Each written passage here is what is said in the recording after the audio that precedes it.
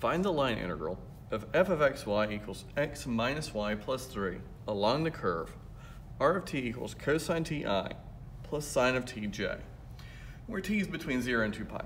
So my curve is just the unit circle, and now I'm asked to find the line integral over that unit circle. So I start off with this,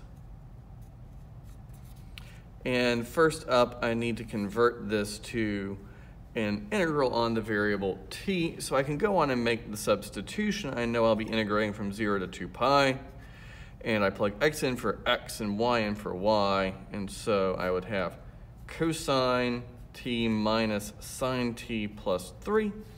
And here I need to remember that I'm going to need to plug in the speed with respect to t, and then my final integral will be with respect to t. So let's find the velocity vector so that I can then find what to plug in here for speed.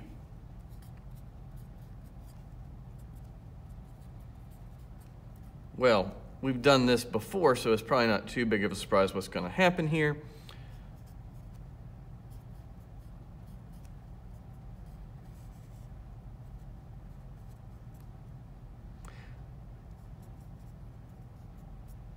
And the speed is 1.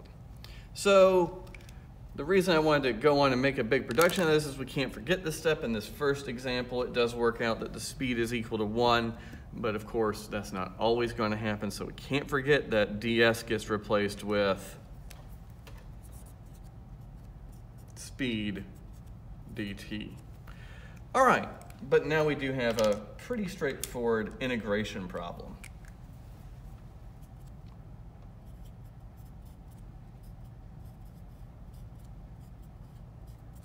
Just finding an antiderivative for each term and evaluating from 0 to 2 pi.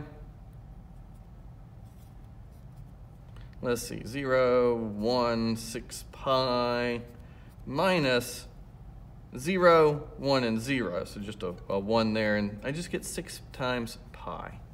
Not too hard of a problem, but I think it's more interesting to think about what we actually evaluate here, what this 6 pi actually represents. I have a plane curve that is the unit circle, and so that's pretty boring. So there's my z-axis, an x-axis, and a y-axis. All right, so the unit circle in the plane is my curve.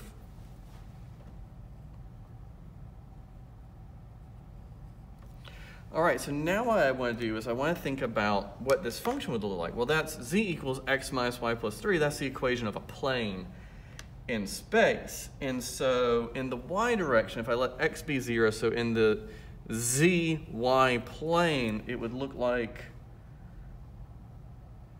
a line that did that. In the zx plane, so let y be 0, let's see, that's going to be y equals x plus 3, so it's kind of tilted now back like this. So I understand the plane I'm dealing with is slanted kind of like that. Probably not the best representation ever, but what I understand now is if I think about my unit circle drawn in the plane, that the z's on this side are lower than the z's on that back side that's further away. And so in some way I can imagine that I could plot z's that go up and hit that wall, and they're short in some places and then they rise up to hit that plane. So I could imagine a cylinder getting cut by that slanted plane, and so I end up with a curved wall around that circle. And so maybe like a very oddly shaped arena with a plain roof. So not the best picture in the world, but there's the slanted plane cutting through that cone.